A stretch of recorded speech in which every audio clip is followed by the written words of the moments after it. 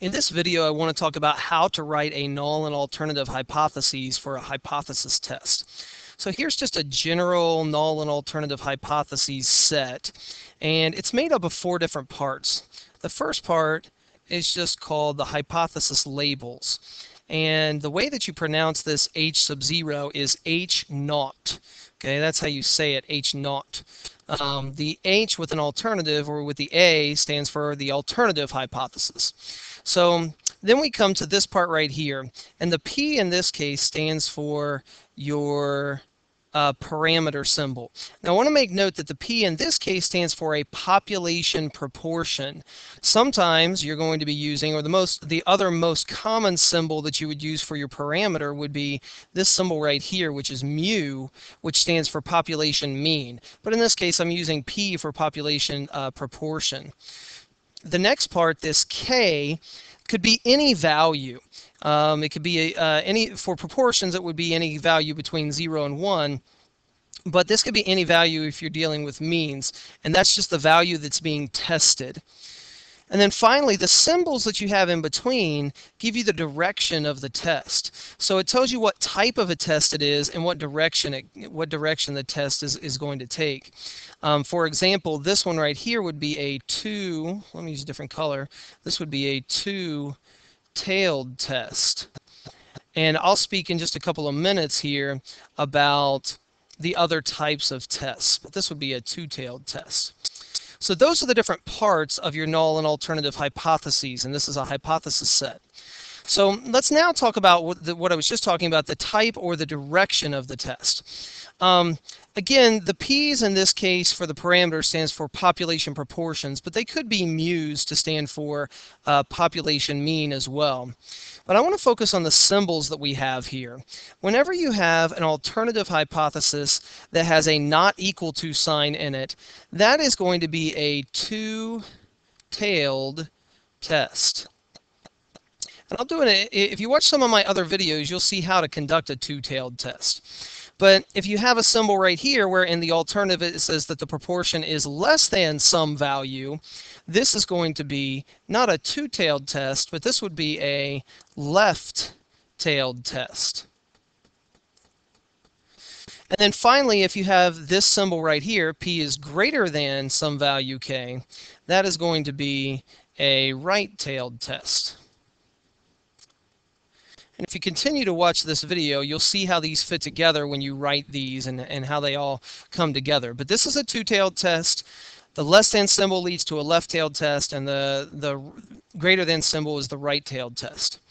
All right, so now we go to the parameter that's being tested. Okay, this is where I talked about this just a few minutes ago about how you could use a P for population parameter, or you could use mu for a population mean. So this is just an example over on the right-hand side here. This is just an example of what it would look like. What it would look like to have a null and alternative hypotheses with for a mean instead of for a proportion. So I wanted to show that comparison. All right, I want to go ahead and work through an example of how to write a null and alternative hypothesis for testing for a proportion. Now this is going to be a full-blown question, but I'm just going to focus on in this video on how to write your null and alternative. So here we go. It says a union spokesperson says that 75% of union members will support a strike if their basic demands are not met. A company negotiator believes the true percentage is lower and runs a hypothesis test at the 10% significance level. What is the conclusion if 87% out of a simple random sample of 125 union members say they will strike? Well, again, I'm just focusing on how to write the null and the alternative.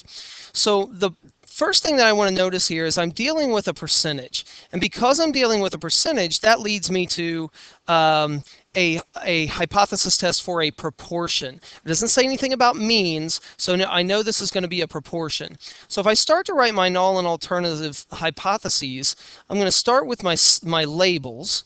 I know I'm going to have a null hypothesis and an alternative hypothesis.